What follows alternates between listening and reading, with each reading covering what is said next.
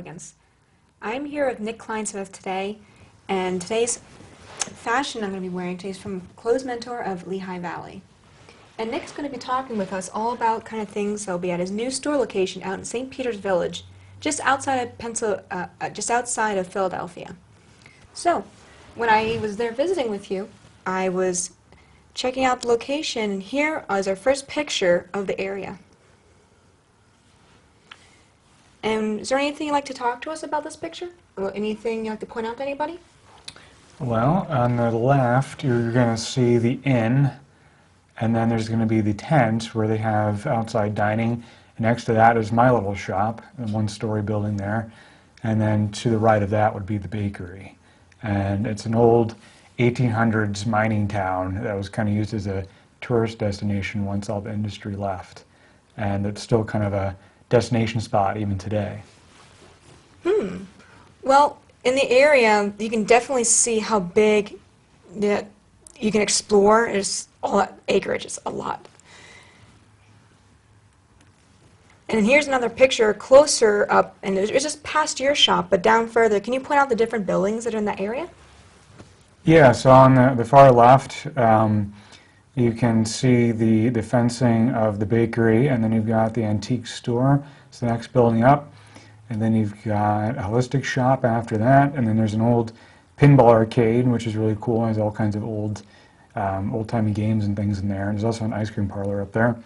Then on the right side of the street coming back towards us, you've got the winery, and then you've got an organic hair salon, and then next to that is the woodworker. And we also have a blacksmith up on the hill. Oh, I think I was up there visiting one time. Really neat stuff inside. And then here's your place. Yep, that's my place, and the gnome out there is Larry. He's my Oh, mascot. I know your name. Yeah. He's like a 4-foot-tall gnome. They make him in Germany. He's a sturdy fellow. And here's the other end of the town. Now, the one building that's closest to us, that's the arcade, if I'm correct. Yeah, on the far right there, and also you have the ice cream parlor right there too. Oh, I didn't know that was okay. I didn't know that. And here's another direction that's, you can see up the side, which is important, there's really good parking for people. Sometimes people have they're concerned about good parking when they want to visit a destination. So I found that very good to have that there. And here's a nice close-up of the antique arcade, but I like to point out behind you is the nice creek. That's the French Creek, am I correct? Mm-hmm. Yep. And then here is kind of like a side view of the parking area where you can go along and you can shop around at in the area. And then when I was visiting your area, I went along kind of like the creek, and this is where I started. And here's another side view of the creek, and then by the bridge. So I'm just kind of like taking a tour of the area. Yeah, there's a lot of really nice hiking trails in the back there, and there's and it splits off there in 3 different directions, and then if you follow any of those, they split off in even more directions. So it's kind of easy to turn around back there, but it is really fun to hike around. There's a lot of swimming holes and little pit mines from back in the 1800s. And oh, wow. There's actually a quarry in the way back. It's now pretty much a lake, and they harvested this special stone called black granite, and NASA was buying it because it's thermal resistant, so it absorbs a lot of heat energy. I don't know if they used it in their platform or what they used it for, but the place went bust in the 80s, so they don't mine it anymore. But if you find it, it's remnants. There's all these stones they just kind of cut and dumped, and there's entire like mountains of them. And the weird thing is, if you get near the mounds, it gets like 5 degrees, maybe 10 degrees colder. Oh, wow. Which is interesting. Have you been on any of the directions? I know going left is what we're going to be going to shortly. But have you been straight or going towards the right at all? Yeah, I've been in every direction. Oh, okay. I've got to turn around many times too. Yeah, it's a big area. But here's a nice view of just walking down towards the left side of the creek. And I just enjoy looking at all the nice rocks. Yeah, there's spray paint on areas, which unfortunately I wish people wouldn't do that. Yeah, if anybody's watching this and knows a good eco-friendly way to get the spray paint off the rocks, let me know. Let us know, because we'd love to get it off. And some of the markings can be pretty funny, but some are kind of ridiculous, and it obviously isn't great for the natural scenery. Yeah, it's inappropriate of some degree, my opinion, but everyone has their own opinion. And here's another nice view of it. And I believe there's another variation I took of it. It's a little bit bigger, so you can kind of see how, when I pull it back, it's really nice. For a lot of Berks Countyans, Hopewell Furnace is very close to the village, if you've ever been there. And it's just down the street from Birdsboro. And then south of the village, you have Route 23. So just kind of give people an idea where this place is. Maybe like 15 minutes outside of Birdsboro. Okay. It's still in Chester County. It's in Chester It's County. in northern Chester County. It's almost right on the border of Berks. Oh, okay. And then what are the buildings back here, if you can kind of recognize them a little bit? Because you're following the creek, and that's where all the shops are, which is really neat. Yeah, Neat experience. you can see the windows in the center there. That's Healing Spirit Cafe, the holistic shop in town, okay, and that's their little porch pavilion thing there. That's pretty cool. It's probably the best view of all the buildings in the village, because you got like a pretty good wide angle view of the rocks. I was kind of going for that when I was hiking there. I wanted to kind of gauge the overall viewpoint. That's just really pretty. I love this area. And then we're coming upon here at this viewpoint. What is this water? Is this just like a little dam that was man-made, or? It's possible. Because I didn't know what it was. I don't know. They fidgeted around with a lot of the local stuff. But that's the most popular swimming hole, and that's right behind my shop. So a lot of people, there normally is a rope, unless, there you go. Yeah, I think I had the rope in there. Yeah, and people swim in there all the time. What exactly is a little building that's next to the water area? So that's the creek house. Oh, is that what it is? Okay. Yeah, you have to jump over boulders to get to it. You have to cross the creek to get to it. It used to be the dancing hall back in the day. And yeah, they enclosed it, and now it's just kind of a hangout destination spot. But it's not necessarily anybody in particular in there. Okay, so people can't go in there at all, or is it Just the owner and his friends. Okay. I didn't. You can't have a know. business in there because you have to jump across boulders to get Yeah, to it. So it's when you're there, you definitely have to be sure-footed because it's slippery. And I was there on a kind of a rainy day, so the rocks get very, very slippery. I just thought this picture was really pretty. I found a lot of unique trees growing up against the rocks to create really pretty or just picturesque areas to look at, and I wanted to share it with everybody. And they say why there's such a large deposit of boulders is from an old glacier. It was receding and just kind of dumped them off in that spot. And you see those around the area where you just have this field of boulders, and this one happens to have a creek running through it, which is French Creek. And here's another area. They have like a little picnic table for people to sit down and enjoy their lunch or whatever they're snacking, but it's also spray painted too, which is unfortunate. But hey, we can get it off and get it off. Now behind here, your shop, you can see your shop in the distance in the middle of the picture, and then up to the right is the inn, and you can kind of see like it when you're there walking around. It's just a beautiful view. And what's the building next to your shop? It's the bakery. That's the bakery. Okay. There's just another, a pulled away variation of it, so you can kind of see a little bit more. And there's a nice clear view of the area. I walked a little bit further in the creek, and you can see their porch. So when you're up there on the porch, you can look down. It's just really nice. Yeah, the inn there, that's one of the oldest buildings in the village, and it's actually part of the Underground Railroad. Oh, really? Mm-hmm. Oh, no. Yeah, supposedly really haunted. I don't know. But yeah, I mean, they've got food and a lot of live music on the weekends, and then they've got, you can rent rooms and stuff in there. Is it haunted of any kind? Like, have any? No, there's a lot of reports of it being haunted, Oh. especially the basement, which is part of the Underground Railroad. So there's a lot of rumors of that with that building in particular, which I think is kind of cool. Interesting. So people, I guess, whoever enjoy ghost hunting or energy seeking, that's something they might want to check out. Yeah, if you're into area. ghosts, you might want to rent a room, because some people actually have done that for that place just to see if they can get any kind of experience there. Thankfully, no activity in my shop, which is next door. And then I took a picture here at top, so you can kind of see a nice overview of if you're sitting on the porch, which is next to Nick's shop, you can kind of get an idea.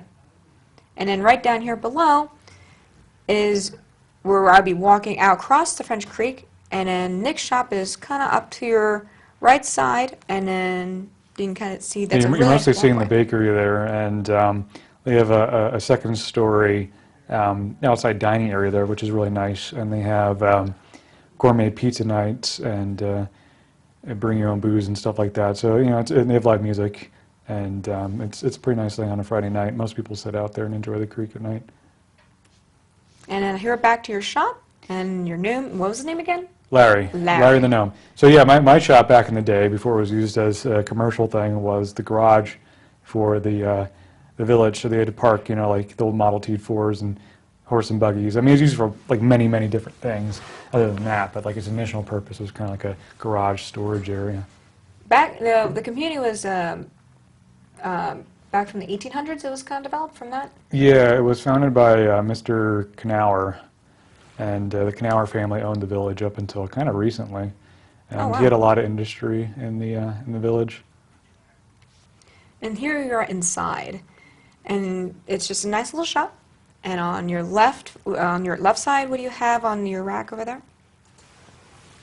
On the left side, Yeah. we have various CBD products of different local companies. Most of them are actually from Reading. We have one from Gettysburg. Oh, wow. Yeah, we went for organic, higher quality stuff. And the one company is actually owned by a retired Philadelphia Eagles player, and he's got a good product, definitely. What can you explain a little bit about the CBD? Because I personally don't know too much about it. Can you kind of give a brief overview of kind of how it's used in that format? Like it's, I guess, liquid drops? Yeah, that's the internal format. That's the most common application. But yeah, so CBD is a cannabinoid from the hemp plant. You also can get it from the marijuana plant, but that is federally illegal, so you can get it legally from the hemp plant, which is what everybody's doing. And that's why everybody and their grandmother's selling it now, because it's completely legal. I think in 49 states, I think like maybe Idaho or some state like that, CBD is illegal, but the rest of the country can buy it, you know, conscious free, I guess. But Yeah. yeah, I mean, you've got internal applications, you've got external applications of the CBD. And CBD is actually just one type of cannabinoid out of a whole family of them. One you might be seeing a lot of is called CBG. And yeah, that's just one of many cannabinoids. But CBD is the one they ran with, and that's one that everybody's marketing towards people, but it definitely has a lot of good health benefits, and it's helping a lot of people. Not everybody, but it's helping a good portion of them to different varying degrees. But yeah, it's a beautiful thing, especially for the animals, the pets, the dogs and cats, because you know, it really, a lot of them respond really well to it, and it's nice to see that. So what would you say are your 3 best uses for the oil, for the most common best uses? Yeah, a lot of people see benefits in anxiety, stress, depression, neurological type stuff like that. Sleeping is another big factor. And then pain management. Now, you can do internals for pain management, but you also can do externals for pain management. And that tends to be the best format. And the externals are really good for like a certain spot that's ailing you, like your back or an elbow or something like that. And You just apply it directly to the skin? Or you said directly to the forehead. forehead? Oh, No, okay. that's an old commercial. Yeah. Oh, jeez. Yeah, no, yeah, you can apply to wherever it hurts. And Okay. you know, there's different quality products out there. Like I said, everything we have is grown in the USA. It's organic, mostly local companies. You are seeing a lot of the hemp coming from like Oregon and Colorado. We're going to start really seeing it come from places like PA. Oh, really? Yeah, this area was known as a hemp boom town back in the day. And you can actually still find street names and things like that around here with hemp in the name. Or like Kempton, it used to be called Hempton, supposedly, back in the day. And then when they made everything illegal, marijuana and hemp, but they're essentially the same plant, they kind of threw the baby out with the bathwater by getting rid of hemp because it was such a useful crop. And some states even had laws where if you had so many acreage and you were a farm, you had to grow a certain portion as hemp because, you know, it's textiles, it's, you know, it's rope, it's medicine, it's food for humans and cows. You know, and then you've got the medicinal properties of it too. And make it now lotion? I guess you put the drops in lotion? And You can make a lotion out of it. There's creams, there's salves, there's balms. You can do anything like that with it, in which we have all those formats. But then you see internals, which are in droppers, and you put under the tongue. They call it sublingually. You hold it for about 30 seconds, and you swallow it. And then it comes in, we got an elderberry syrup, honey, capsules, gummy bears. There's a lot of different formats for it. But yeah, I mean, I didn't even know what it was, you know, 3 years ago. And then people kept calling me at my shop in Fleetwood when I was there, and They asked me if I had CBD, and I was like, what is that? Yeah, So, I've been looking at a little bit here and there, getting more information on it. It's just a lot to take in and learn and be aware of and know how to use it properly. So, yeah, so I'm by no means a CBD only person, because like I said, I was almost forced to sell that stuff just because people kept calling up and asking about it. And so I found Karma Pharma based out of Gettysburg, and I used theirs first on myself to see if I noticed anything, and had other people try it. And once I started getting good reports, I'm like, well, I'll sell it. And but yeah, you want to make sure it's grown in the USA and it's organic, because there's a lot of cheap stuff, you know, yeah. from China and elsewhere, and you have like gas station CBD that you're seeing. You know, it's like don't waste your money and time on that stuff. No. Get the real deal, which is going to be a little more expensive, but the prices of CBD have been coming down because there's a lot more competition, and you've got a lot more people growing it now. Yeah. But yeah, I mean, it's going to be a hot item as far as hemp crops go around here. I mean, the Amish and Mennonite are itching to farm that stuff, and so it's going to be a boon for a lot of farmers, because you have like the tobacco crop. Yep, I see that a lot It's been around going the area. down. Oh, really? Oh yeah, people Oh, aren't smoking as well, much, yeah. so yeah. And places like PA and Kentucky and certain states where it was more of a cash crop, it's not so much anymore, and hemp is up and coming, as it should be, because it's very useful, way more useful than tobacco ever was. And yeah, so you're going to see a lot of people farming it around here. I just hope they do it organically, because we don't want any more toxic sprays in our soil and breathing that stuff in. So The process to become an organic farm is heavily involved, all the license and everything they have to go through, but in the long run, it's worth it. So I appreciate when a farm decides to go organic. I applaud them. It's a lot involved, and I look forward to more farms becoming more organic. Help the planet and help the environment and help good food and be happy. help yourself. Yeah, really. Yeah, and there's a lot of farmers around here that don't have the money to become certified organic. Because last time I checked, I think it was like over $1,000 per crop. You know, so if you have a farm that grows 10 different crops and they want it all certified organic, you're looking at $10,000, which a lot of farmers don't want to necessarily spend. So you got local certifications. You got farmers that may not be USDA organic, but they're organic. They might even be better than organic, which is called biodynamic, and there's other terms where they really get into the quality and health of the plants, you know, the nutrition levels of the soil and the plant has, you know, from it. And yeah, so you know, like eat Mo Greens and Yeah, I love Eat Mo Greens. yeah, They're really he's in Leesport and a few other farmers markets. He's got like the best greens around. He's not certified organic, but he's organic. You know, so talk to your farmer and just develop that relationship. It's a natural thing. Well, the next picture I have here is a close-up of some of your herbs, and this is the Easy Being one. What can you tell us about how this is best used for your customers? So that is our anti-inflammatory blend. So we have 6 different kinds, and they're capsule format. They're all organic, and in that formula in particular, we have turmeric. We've got white willow bark, which is the natural form of aspirin. Oh. That's how they discovered it, because supposedly the story is they saw a bunch of bears gnawing on white willow bark trees, and they're like, well, why is that? And they, you know, took the bark and found aspirin, and that's what you got. So you have white willow bark in there. You've got black pepper, which helps to absorb the curcumin from the turmeric. So a lot of people use curcumin supplements, and that is the yellow orangish pigment of the turmeric, and that's very anti-inflammatory, and it's very good for your liver. It's very good for your brain. There's a lot of health benefits to it. So, yeah, it's a whole spectrum of really strong and healthy, good for you anti-inflammatory herbs. So you got a headache, achy joints, anything like that. It's good stuff. Well, here I also have I have some different teas you have, and there's a couple of very different ones here. There's the peppermint, there's Easy Breathe, they're up in front, you can read, and with your teas, how many do you have in a box, roughly? Like, how many? All of our teas are loose leaf, organic, and boxed. They're kind of, we have them available at the store. We don't sell them online, which is a big part of our business, is our online sales. And so, yeah, we have them. And yeah, so we have various teas. They come and go. Thank you. Next we have here is the Well-Being. And can you explain to us about how these are used for your clients? So the well-being is our overall wellness blend. So you've got a whole spectrum of herbs, which are called tonic herbs, which are good at tonifying or strengthening the whole system.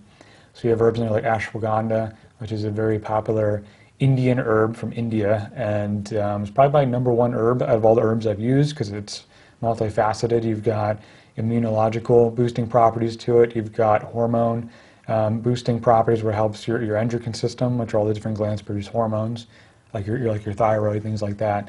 And it just is a really good, well-rounded herb. And that's the major component in that blend, but you have other herbs in there.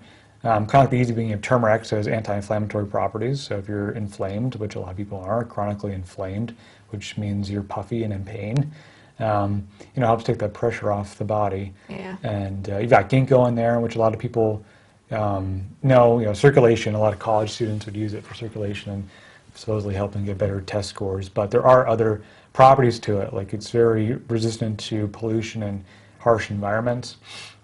So harsh environments, not Fukushima. I guess Fukushima would be one. Hiroshima and Nagasaki, when the nukes were dropped on those two cities, the only real plant to survive in those cities were the ginkgo trees.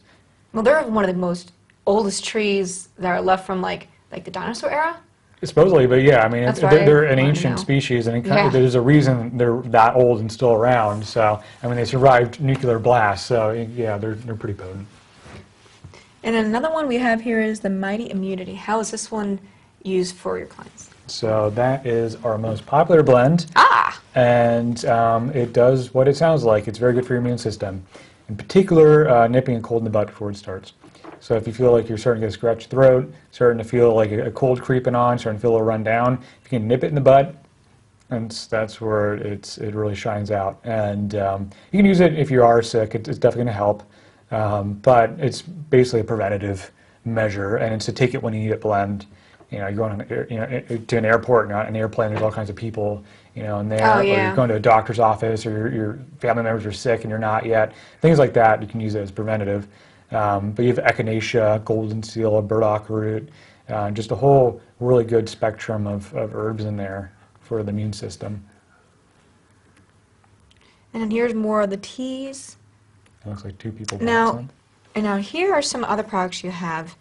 Is there CBD? Yeah, this is our CBD rack. So the far left bottom corner, you can see our doggy treats, which are really good for, the occasional usage. So if a dog is anxious, car rides, thunderstorms, fireworks, things like that, really helps calm them down. And we've got a lot of regulars for those. And next to that, we have a pack of gummy bears from a company in Exeter, actually, My CBD Remedies. They have good product. And I won't go through all of them, but we have creams, which My CBD Remedy also makes the creams, and they have their essential oils. And then in the upper rack, we have, on the left, we have My CBD Remedies creams. And then in the middle, we have Clean Remedies, which is owned by the Philadelphia Eagles player I was telling you about, the retired one. And on the far right, we have the Humboldt Healing Co., which is based out of Moton, and they have a really good salve, and they also have a tincture for internal usage. Thank you. And then here's some. So we've got more of the doggy treats. You can see, I have them everywhere because they are really popular. I almost probably sell more for animals than I do humans.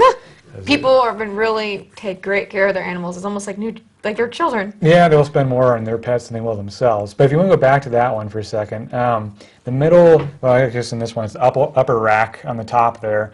Those are products from another herbalist named Ruthie, and she actually lives just up the road in the village. She has a lot of her tinctures and creams and ointments for various usage. She also has her Fuego cider, which is apple cider vinegar with a lot of add-ons to it. Well, thank you. I'm going to skip ahead a little bit, and oh no, I was looking for the non-profit that you like to support, and that you've had a very interesting story with it. Yeah, sure. So I guess the one I'm going to support is the Pig Placement Network. So people buy the teacup pigs, the micro pigs online, and somebody ships them an actual like full-grown. No, I guess not full-grown yet, but it will grow to be like a full pot-belly pig, and they don't know it yet until it starts getting beyond the the measurements they were sold Yeah, on, they don't realize it's and they tough. want to get rid of the pig. So places like that will, the Pig Placement Network will take those pigs off your hands and then adopt them out to somebody, not a butcher, to somebody who wants as a pet. They And get great pets of her over the years. I don't know, I've never had one, but I met them in Phoenixville at a festival, and they had a donation can strapped to its back, and it came and was visiting my booth. And I looked down and it's like staring up at me, and I gave it $1 and it left. Aww. And so, yeah, I'll support them. They seem pretty cool. And yeah, don't adopt pigs unless you know it's going to be worth your while. Well, thank you. And at nighttime we're in the village. It looks really pretty, so you can stay there all day and have many things, different things to do. So, well, I would like to thank BCTV here for all the things they do. And I'm here with Nick Kleinsmith. And I'd like to also thank Clothes Mentor of Lehigh Valley for their garment I enjoy to share for my host attire. Until then, I'd like to thank everyone and take care.